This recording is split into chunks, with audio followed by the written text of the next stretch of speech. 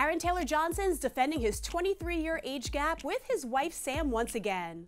The 33-year-old actor met the 57-year-old director on the set of her 2009 film Nowhere Boy and recently told Rolling Stone UK that he grew up too quickly, saying, "What you gotta realize is that what most people were doing in their 20s, I was doing when I was 13.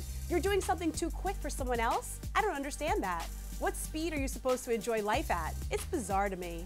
The couple tied the knot in 2012 when Aaron was just 22 years old.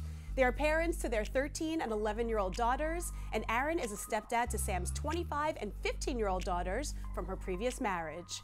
Aaron, who was coy about rumors that he'll be the next James Bond, has admitted that the ongoing criticism of their marriage has been challenging, but recently told Esquire that he has nothing to hide and is secure in his relationship.